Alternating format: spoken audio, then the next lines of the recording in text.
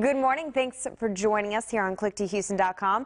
A lot of clouds this morning, but as we go into the afternoon, we'll see some more sunshine. We have a cold front moving through today, so our winds are starting from the southwest, but as they turn from the northwest, it will push all those clouds offshore. Despite the cold front, not really expecting any rainfall. You're just going to see the clouds this morning, and then on the backside, we'll start to clear out the skies. But with that bright sunshine, we're still going to hit 80 degrees later today. So in our Futurecast model, you can see that front getting closer, still looking very cloudy up to about 10 a.m. And then as we go into the afternoon, that front moves through the metro area. We clear out off to the north and west, and we'll see beautiful sunshine here in town by the time we make our way through the afternoon. Looking at very quiet weather for the rest of the work week into the weekend. A nice ridge of high pressure clearing out our skies. But next week, a huge change in our weather forecast. We have a deep trough moving in from the west, and this low is going to cut off and just spin right over Texas for a few days. So that means that we have rain chances every single day of the work week for next week. So enjoy the quiet weather while we have it.